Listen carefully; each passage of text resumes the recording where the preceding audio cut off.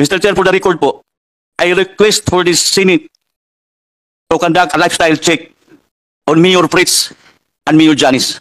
Please. Good afternoon everyone again. This is Roni Lapis, anchor proprietor of Global News and Vlogcast TV, and here's our Degamo update for today.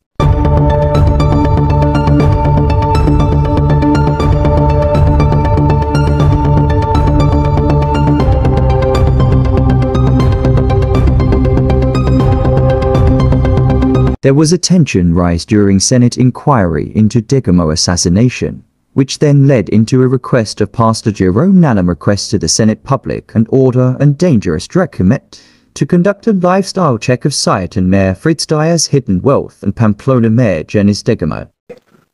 Mr. Chair, for the record po, I request for this Senate to conduct a lifestyle check on Mayor Fritz and Mayor Janice. Please. Thank you, Mr. Chair. Oh, sabi nila, no problem. Oh, no problem. kasali, i-appeal na lang po ko, Mr. Chair. Para, ang i-appeal, makanga di mo ko interesado sa lifestyle nila. okay. Basig, Mr. Chair? basig appeal sila, baka, ano ba, para isali na ako. Okay. Okay, kasi, Mr. Chair. sabi nila, mayaman ako eh. Mr. Chair, also Antoinette Kitty Torres and Gaspar Torres. A lifestyle check and checking of their bank accounts po. Thank you. Okay, thank you. Hindi lang sa lifestyle check po, data privacy waiver po, accounts at sa lahat. Kasi sinabi nila, hinalungkat na nila yung background ko nung naging DPA ako. Direkta na lang yan po. Ang problema nito, Juan, magkakandak ng lifestyle check nila kasi government official sila, ombudsman.